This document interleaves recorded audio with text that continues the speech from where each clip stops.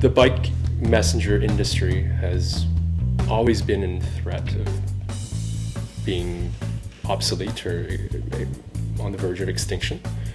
A bike messenger in Montreal is a very unique experience. I think part of the challenge of working in a city like Montreal is that you have the extreme weather climates, the geographical nature of the city. There's a lot of hills and Montreal potholes. I'm a bike messenger. I've been a bike messenger for about 8 years now, and part of my job involves biking in the winter, in the summer, all year long, and delivering packages, food, everything that you can think of by bike.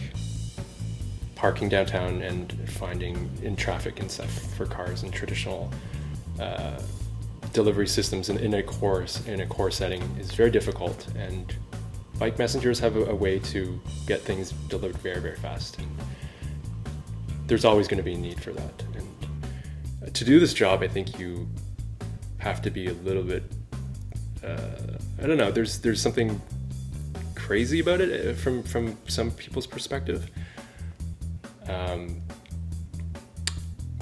But to me, I think it's just as crazy to be stuck behind a desk, for instance, inside all day. Being a bike messenger, you are very autonomous. You spend a lot of time on the road by yourself. For some people, it doesn't really feel like a job. I think you get to ride your bike, you get to be physical, and you get to challenge yourself. And you're outside all the time.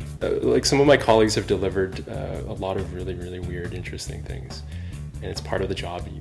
People need it to be delivered, and we do it. We'll do anything. We'll deliver anything.